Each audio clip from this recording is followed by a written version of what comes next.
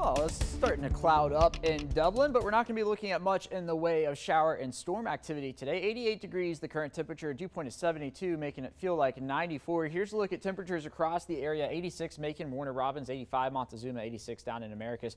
But when you factor in the humidity, here's what it feels like outside. 95 already in Warner Robins, 97 in McRae, 94 in Dublin, 93 already in Sandersville, and it's only 17 minutes after 12 on your Thursday afternoon.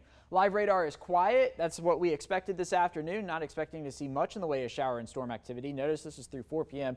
Only a few green specks on the map. Now, not everybody's going to stay dry. We're still going to see a few showers out there, but the odds of staying dry this afternoon are fairly high. And then there we go into the overnight hours. Perhaps a scattered shower tomorrow morning, waking up in the mid-70s. Then once we get into tomorrow afternoon, some more widespread coverage area of showers and storms with some brief heavy downpours possible in portions of central Georgia. That will roll through overnight Friday into Saturday, so you might dodge a shower for football Friday night, but I think, again, for the most part, a majority of us will stay dry for football Friday night. Then once we get to Saturday morning, so those showers continuing and into Saturday afternoon, again, brief heavy downpours. You know the drill here in summer in central Georgia. That's what we're going to be looking at least for the first half of the weekend. Once we get into the second half of the weekend, notice down towards New Orleans, there's a tropical something down there. We'll talk about that in a second, but focus on central Georgia for now. Some scattered showers on Sunday. Then once we get into the early parts of the week, maybe some tropical rain here in central Georgia associated with whatever that tropical system is, but nothing significant for us in terms of that tropical system. As of now,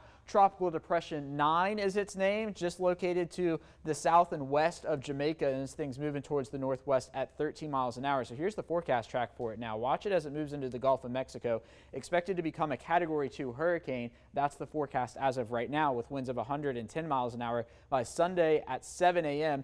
But then notice it turns into Louisiana and weakens fairly rapidly, and this is going to be far enough away from us here in central Georgia to mean essentially that we're not going to see much in the way of impact. So this high pressure that's going to be located off the coast is going to steer this thing up into Louisiana, and again, this thing is already set in place. That's what we call the Bermuda High. It doesn't have much movement to it, so we're fairly confident that the core of the storm is going to head further to our west, and all we're going to see here in central Georgia is just some rain from it as we get into the middle parts of next week.